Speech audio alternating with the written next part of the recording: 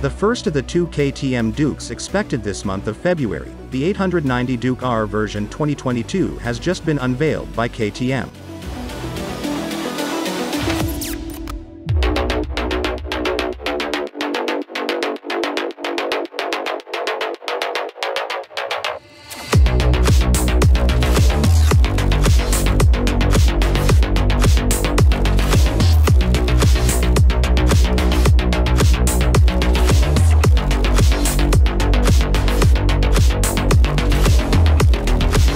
The KTM 890 Duke R slices into the new model year with the all-new Atlantic blue base color lifted directly from its big brother, the KTM 1290 Super Duke R.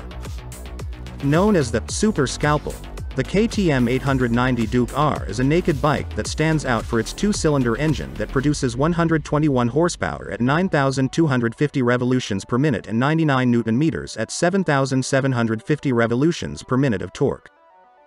It has a tubular steel frame and fully adjustable WP apex suspension. The braking system still uses Brembo Stylema calipers with 320mm discs, controlled by a Brembo MCS pump. Another difference is in its tires, which in this case are the Michelin Power Cup 2 Sports. In the electronics of the KTM 890 Duke R makes use of cornering ABS and cornering MTC, motorcycle traction control, with a 6D lean angle sensor that not only detects the side-to-side, roll, and forwards and backward, pitch, movements of the bike, but also the rotation of the bike on its vertical axis. This translates into comprehensive traction control management, accomplished by the use of a wheel slip control sensor and a pitch angle control sensor. 3 riding modes are available as standard, rain, street and sport, and optional track mode, ensure full rider customization, 9 levels of adjustable traction control slip, anti-wheelie on, off, and the additional throttle control setting.